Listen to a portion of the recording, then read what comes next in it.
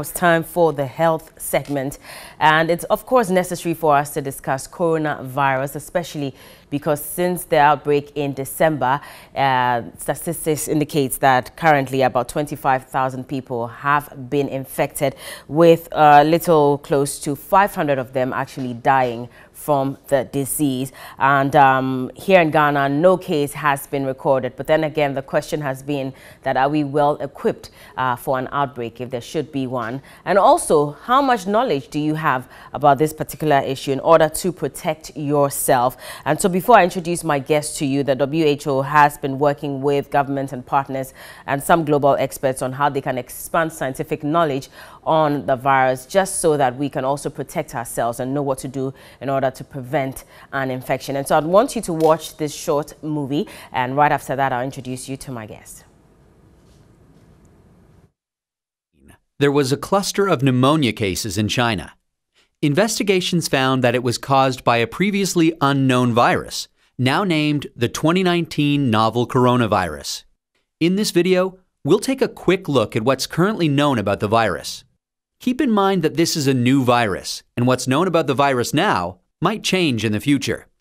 Coronaviruses are a large group of viruses. They consist of a core of genetic material surrounded by an envelope with protein spikes. This gives it the appearance of a crown. Crown in Latin is called corona, and that's how these viruses get their name. There are different types of coronaviruses that cause respiratory and sometimes gastrointestinal symptoms. Respiratory disease can range from the common cold to pneumonia, and in most people, the symptoms tend to be mild. However, there are some types of coronaviruses that can cause severe disease. These include the severe acute respiratory syndrome coronavirus, first identified in China in 2003, and the Middle East respiratory syndrome coronavirus that was first identified in Saudi Arabia in 2012. The 2019 novel coronavirus was first identified in China. It initially occurred in a group of people with pneumonia who'd been associated with a seafood and live animal market in the city of Wuhan. The disease has since spread from those who were sick to others, including family members and healthcare staff. There are many cases at present, and the disease has spread within China and also to a number of other countries. So, where did the virus come from? It's known that coronaviruses circulate in a range of animals. Sometimes these viruses can make the jump from animals to humans. This is called a spillover and could be due to a range of factors, such as mutations in the virus or increased contact between humans and animals. For example, MERS-CoV is known to be transmitted from camels and SARS-CoV from civet cats. The animal reservoir of the 2019 novel coronavirus is not known yet. How is it transmitted? The exact dynamics of how the virus is transmitted is yet to be determined. In general, respiratory viruses are usually transmitted through droplets created when an infected person coughs or sneezes, or through something that has been contaminated with the virus. People most at risk of infection from the novel coronavirus are those in close contact with animals, such as live animal market workers, and those who are caring for people infected with the virus, such as family members or healthcare workers. So, how does the disease present? Well, from what is known so far, there can be a number of symptoms ranging from mild to severe. There can be fever and respiratory symptoms such as cough and shortness of breath. In more severe cases, there's been pneumonia, kidney failure, and death. The mortality rate is not known yet. How can we tell whether someone is infected? The infection can be diagnosed by a test called PCR, or polymerase chain reaction. This test identifies the virus based on its genetic fingerprint. There's currently no specific medication for the virus, and treatment is supportive care. There's currently no vaccine to protect against the virus. Treatment and vaccines are in development. How do we prevent transmission of the virus? This new virus currently has a limited geographic spread. However, there are a number of standard hygiene practices that have been recommended to protect against infection and further spread. These include covering your mouth and nose when coughing or sneezing with a medical mask, tissue, or flexed elbow, avoiding close contact with those who are unwell, the appropriate use of masks and personal protective equipment, especially in a healthcare setting, washing hands regularly with soap and water or alcohol-based hand rub, Actions that can be taken to prevent infection from an animal source include avoiding unnecessary unprotected contact with animals, washing hands after contact with animals or animal products, and ensuring that animal products are cooked thoroughly before they're consumed. It's important to stay home if you're feeling unwell, but if you have a fever, cough, and difficulty breathing, seek medical care early and share your previous travel history with your healthcare provider. That's a quick look at this emerging infectious disease. Given that this outbreak is evolving rapidly, what's known about this virus can change. Please check the websites below for the most up-to-date information.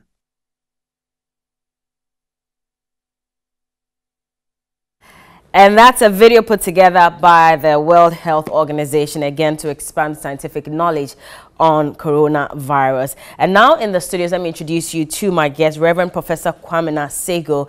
He's a public health and molecular virologist, associate professor in the Department of Medical Microbiology, University of Ghana Medical School, College of Health Sciences. Good morning, and thank you so much for joining us. And thank you for inviting me. I'm sure you're also equally disturbed about, the outbreak of coronavirus. Thankfully, it's not here in Ghana yet. We're praying that it doesn't get here.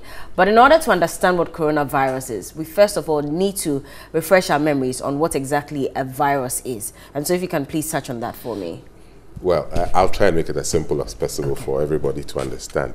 But you see, viruses are particles, let me call them particles, that live independently, that cannot live independently. That is, they cannot live and grow by themselves. Okay. They need living environments to grow. So for example, you can have a plant virus, you can have viruses affecting insects, but they need cells that are living to be able to grow in. So normally we call them obligate parasites, because they can only grow when there's a living environment around them. I see. So they have their own genetic material, but they cannot grow until they have found a living organism where they can use its what it uses to grow itself, to be able to replicate themselves, to grow themselves. So where do they exist then until they get in contact with? Well, so yes, you normally have reservoirs. So for example, we're talking about the coronavirus. So it has the reservoir. It's growing somewhere in a living environment, probably not causing any harm. But once it jumps into another environment, that's when it can change. I mean, so it could be anything that changes. It could be because it's moved out. It's because it's changed. The genetic material has changed, like was suggested in the film. It could be anything. If you can tell me more about the coronavirus, what exactly it is as well, I'll be glad. So basically it causes, usually, let's say it causes mild symptoms, respiratory symptoms, but occasionally we've seen 2 or 3 where the severe acute respiratory syndrome, and then we saw the MERS-CoV. So occasionally maybe it may jump out of the animal population and find itself into the human population. And it's not unique. Influenza does that sometimes. So, and then causes severe disease or mild symptoms in humans, depending, as we are seeing now. So it is from animals? Yes. So the first MERS-CoV, the first 2 or 3, what was determined and detected in China, jumped from, I think, type of cats into... It was cats? Yes. Okay. Civet cats, but cats into man. And then this, the MERS-CoV is supposed to be from camels. Okay, so there's still question marks. When you eat them or when you just come in contact with them? So it could be eating, but you're in this prolonged contact with animals. So you find out that one of the prevention methods is that let's try and prevent unnecessary prolonged contacts with animals if you have no business doing that. If I have pets, should I be worried then? Because if we're saying avoid prolonged contact. I don't think so. Okay. You see, the thing is that my thinking, or let me put it this way, it tells, for me, the lesson we learn is that we can have anything jumping from an animal population into a human population to cause disease. Okay. And so unnecessary contact where you've kept pets for a long time, you've not had any problems. I think that is fine. But you go into a meat market where they're killing all sorts of animals, bringing there, you don't know where some of those animals are even coming from. Okay. We should always have in mind that we need to hold on to protocols that can help us prevent any spread. It's basically called a zoonosis. Okay. So you are having the And it's not only viruses. You can have other microbes also jumping from the animal population into the human. I think we've experienced quite a number of them. This seems to be a new kind of virus, because I'm sure the coronavirus has always been in existence. Yes. But all of a sudden, the whole world is talking about it, trying to find a vaccine to it and all of that. What makes it new and different? It's new because it's never been seen in humans. I see. And now it's also causing death, fatalities, severe morbidities and fatalities. So it's obvious that people will be concerned.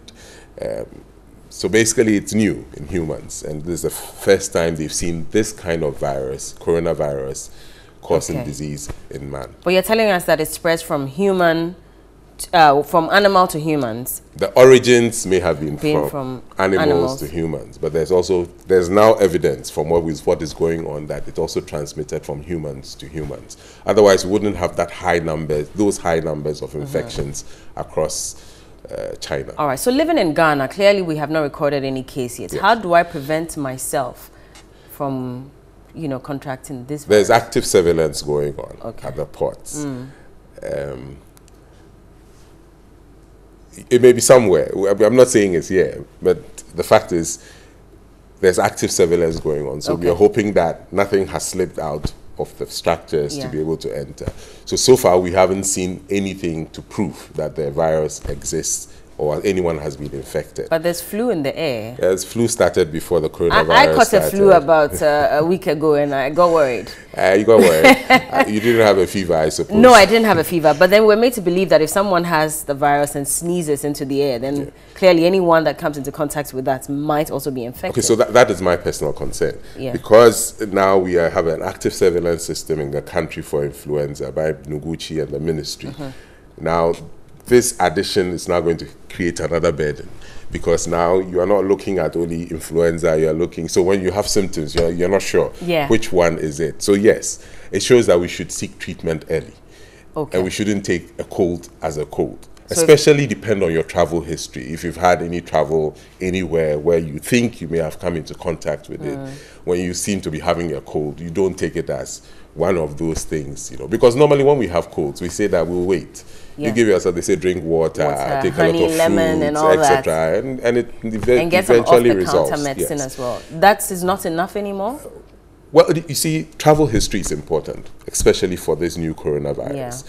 So if you have traveled and you came back, and maybe you were not picked at the airport as having a flu, and you think you're having a flu, it is for you to be able to report to the health system, whichever health system you have, to make sure that, and then you should be frank. You see, we should be frank with people. If you go there and just say, I think I have a cold, tell them that, well, you went to China, I went to this place, and I think that it could be anything, so this is what I suspect. Because then that also guides the practitioners, the health practitioners, to know how to handle what. But at least if you're not feeling, feverish, then you're fine, hopefully. I want to emphasize on the history. That you need to, all right. Your history, I would want to emphasize on the history. If you've traveled anywhere where you think you may have come into contact with people who were sick, or the environment where you believe the coronavirus is spreading, I think you shouldn't take any cold lightly. Serious. You should submit yourself for some. How else do we prevent it then? I taught my children how to wash their hands. Okay. If you come from school, the first thing you do is to wash your hands. Anytime you go and play outside and you come, you wash your hands. I think hand washing can do a lot of magic that we have no idea about. And so, for example, you've traveled through traffic, you've gone through people, you have seen people, you've gotten to the office, just wash your hands. Because as you sit in the office and you're using your computer or you are reading, the next thing is you're touching your nose, you're touching your lips. Your fingers will roam everywhere. You have no idea where your finger. If you want to know how it happens, just imagine somebody having a common cold in a classroom or in a gathering or at work, and all of a sudden there are a chain of people who are now feeling they have a cold, or they are sneezing and they are coughing. So door handles, people can use fomites, you call them fomites. You hold handles with your hands after sneezing. So we should try hard to keep washing our hands. We can use alcoholic rub, but I see washing hands as priority. Okay. And in case you don't have water and you're somewhere, you can use an alcoholic rub. Right. And then when you're sneezing, cover your mouth. I mean, etiquette. We were told that when you're sneezing and you don't have, you can just use your shirt or something to block your nose. But then all the infection goes on your shirt. If well, someone touches your if shirt, that is an emergency, at least you would prevent the spread. You see, the thing about aerosols is that you cannot see them. Yeah. So you may be inhaling things that you may not see. Then I should wear a mask. I don't think it's necessary. The Asians wear masks everywhere. I don't think it's a concern now to wear a mask. I think a mask is more especially needed for people who have come to direct contact with sick people and have prolonged contact, maybe caregivers who have prolonged contact with such patients. But I've not seen any mask in town, thankfully. Not yet. But I mean, maybe people should start considering wearing the mask, especially if they're traveling. I think we should take the basic things. Washing our hands, you know, covering your nose when you're sneezing, preferably with, like you said, with a handkerchief or something you can keep away from yourself. And doing those basic things, that not touching your nose, your hand, I mean, using your hands to touch your nose, etc. If you are sick, stay at home. Yeah. Because, and I always use the common cold we have as an example. One person in an office, and the next few days, everybody in the office. I passed it on to Johnny Hughes already. Oh, so you've seen that already? Yeah. So what do you think you could have done to prevent that? Well, staying home, maybe. Staying home is one. And well, I washing never your hands sneezed. frequently, I was maybe using alcoholic rub. I was always before doing holding things around, because other people will also want to touch those things. Okay. Because if I touch these things and I move and I give it to one person, or I go around shaking hands and I have a cold, all that affected. Is the country ready to deal with this? If there should be, I believe work is going on. I just heard yesterday some money has been voted $2.5 million to do that, and then I spoke to the one who's handling the screening, the surveillance, the lab surveillance aspect, and he says that they're updating protocols, etc. So I think they're doing what they can. My concern is this: that we can no longer wait for emergencies.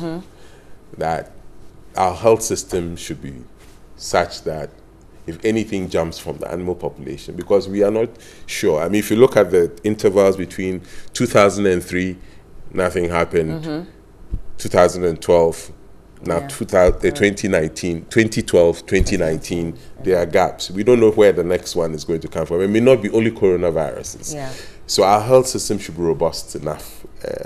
We should have places where we want to keep people, isolate people permanently, maybe across the regions, probably the regional hospitals, and people trained and ready. So that if anything jumps from the animal population into the human population, or if there's any epidemic of any sort, at least we have people who are trained who can immediately attend to that.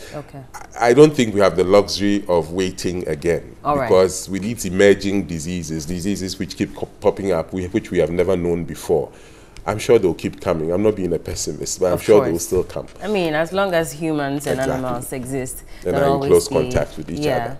Okay. Anyway, thank you so much. And I've been speaking to Reverend Professor Kwame Natsego, Public Health and Molecular Virologist, Associate Professor in the Department of Medical Microbiology, University of Ghana Medical School, College of Health Sciences. And he says that wash your hands. Even when you sleep and wake up, wash your hands. You'll never know. But once you get into public, you get into contact. You should make a culture. Immediately I get home, I wash my hands. And not because of coronaviruses. Immediately I get to the office, because I've been through places, maybe seen people and said, hello, hello, hello, you wash your hands, because you don't know what you're carrying all over the place. So it should be a habit, it should be part of us. Try not to be touching your face. Try to have good habits, sneezing habits. When you want to sneeze, you cover your nose with at least a handkerchief or something you can fold, put back into your pocket. And then we should, if you're sick, stay home. Stay home. And see a doctor. Okay, that's it. So if you have a cold, don't treat it as something trivial. Just go see a doctor and be sure that you don't have any virus hiding in there that could lead to coronavirus. And so that's it for the health segment.